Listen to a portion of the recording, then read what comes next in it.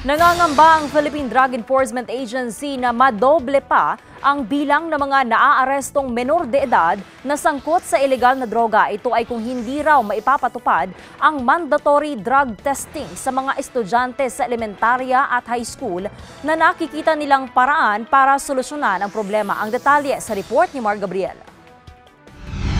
Sa record ng Philippine Drug Enforcement Agency, umabot na sa mahigit 4,000 menor de edad na sangkot sa kasong may kaugnayan sa ilegal na droga ang naaresto ng mga otoridad mula noong 2011.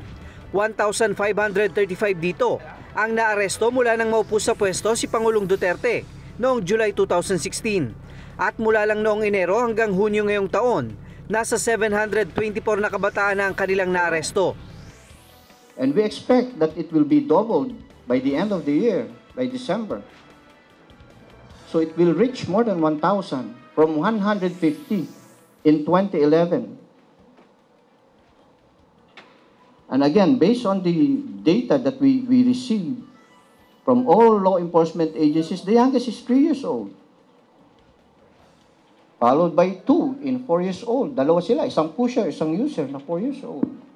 Ang nakikitang solusyon dito ng PDEA ay ang pagsailalim sa mandatory drug testing ng mga estudyante sa high school at elementarya upang mas madali nilang matukoy ang mga bata na kailangan nilang tulungan. Pero sa pakikipagpulong ng PDEA sa DepEd, hindi raw sumang-ayon sa kanilang ahensya. Pag may ubo ka, gamutin mo na. Huwag mo na hintayin magkatibi ka bago mo gagamitin yung sarili mo. So now, there's a problem here. Let's do something about it. Huwag na natin hintayin lumala ng lumala. Gayunman, muli raw umapila ang PDEA sa DepEd na kahit ang mga nasa high school na lang ang isailalim sa mandatory drug test kasama ang kanilang mga guro. Kakausapin din daw ng PDEA ang Commission on Higher Education sa panukalang magsagawa din ng mandatory drug test sa mga pampubliko at pribadong kolehiyo sa bansa.